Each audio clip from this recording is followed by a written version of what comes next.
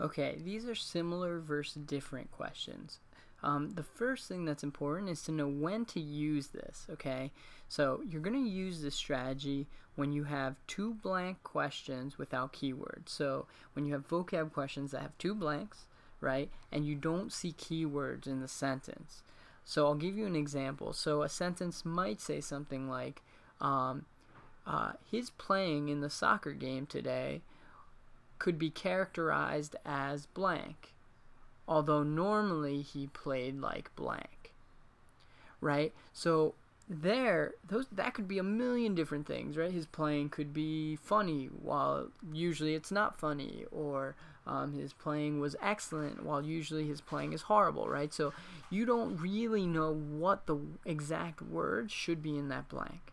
So the only thing that you can do in situations like that, well, step 1 says do not force filling in the blanks, okay? So don't try putting in words when you don't have keywords, right? So how do I know if that blank should be excellent versus funny, right? I don't know what the first blank should be, right? So or the second blank, sorry, any of the blanks, right? So I'm not going to force filling in words into those blanks, okay? Step 2 says decide whether the blanks should be similar or different from one another. So what I can tell from my sentence is whether those two words in my sentence need to be the same, right, or different, right? So in my sentence, that was the soccer players playing in the game could be characterized as blank, although normally it was blank, right?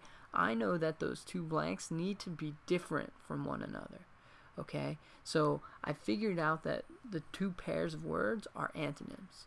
Okay, so now if I go to step 3, find an answer choice that matches. So I can go down my answer choices, finding the two pairs of words, right, that are actually antonyms, right? And don't get tricked by a pair of words that are different but kind of just random different, right?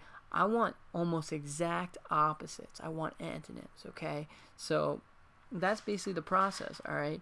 When you come across a two blank question where you have 0 keywords, figure out whether those two blanks need to be similar or different, and then find an answer choice that matches what you decided.